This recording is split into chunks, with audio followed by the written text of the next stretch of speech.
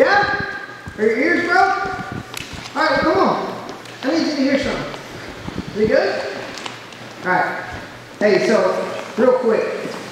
I had the absolute coolest job in the planet. Don't know how I looked up and ended up here, but I get to teach wrestling moves for a living. Something I love to do more than probably anything in the planet. Alright? But I've done enough of these camps and I've interacted with enough athletes to know that the first like 20 minutes after the lunch break are the most crucial 20 minutes of your guys' camp. Because you make a decision when you come back if you're going to keep the same purposeful mindset that you had in the first session as you will for the rest of the day. And I can tell by body language on some of you guys that y'all just made a decision that you're just going to clock watch.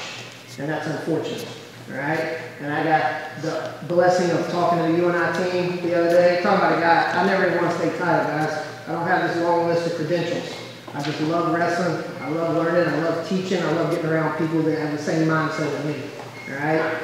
I just ask people that are smarter than me, what do I need to do to be the best coach in the country? They tell me, and I go do it. Alright? That's kind of how I lucked up and ended up with this job. But I also understand that some things in your life, you're a tenant.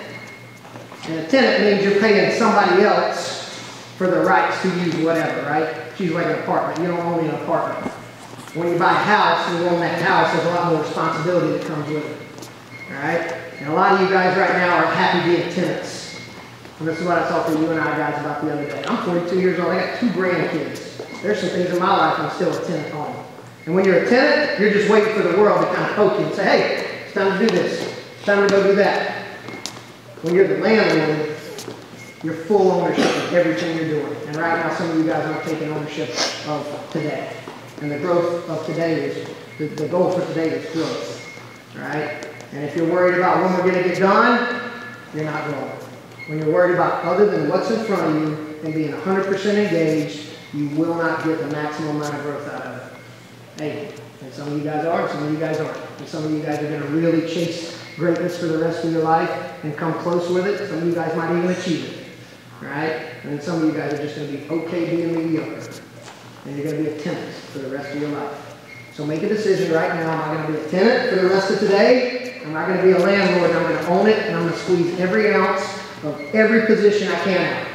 All right? And then you just operate on that premise for the rest of your life. And then it's easy to chase greatness. And it's easy to kind of build exactly what you want to do for the rest of your life. All right? This isn't don't hang out with a bad crowd. If we got to have that talk, then that's you're a little bit further off. You guys are here on Saturday, when a lot of people are just taking that last weekend before the season starts, and you guys are in there working.